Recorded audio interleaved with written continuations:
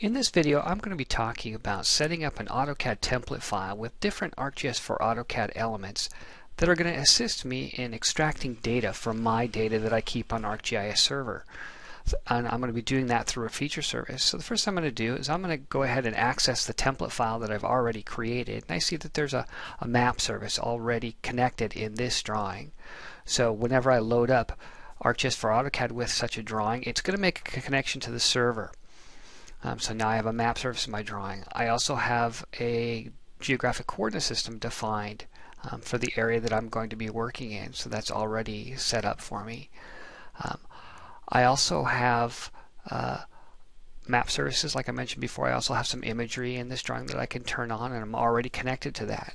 So I'm going to go ahead and extract some data from my project site. So I'm going to go ahead and just use the online locator to navigate to my project site, and then zoom in closer to the candidate that best fits the description of my project area.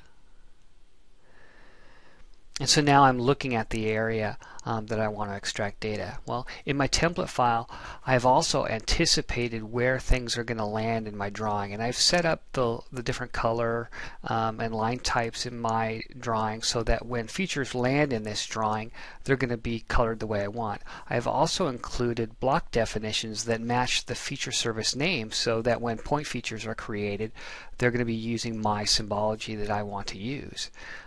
I also have connections to blank feature class layers. So I've already connected to the server to the features that the feature data that I want to extract. So there's essentially blank feature layers in this drawing already, and I'm going to use the set service limit from the current view to refresh my drawing with features from the server. So you see them being drawn here.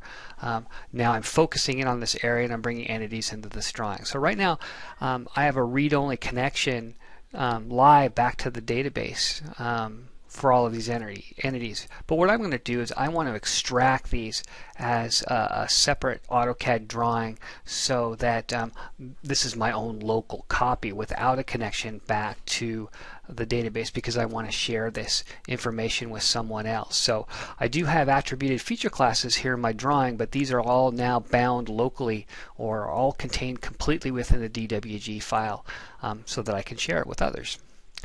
So I can zoom in and I've got all my symbology that I'm used to seeing in my AutoCAD drawing here, like this AutoCAD block that was generated again according to my anticipated name of the feature layer.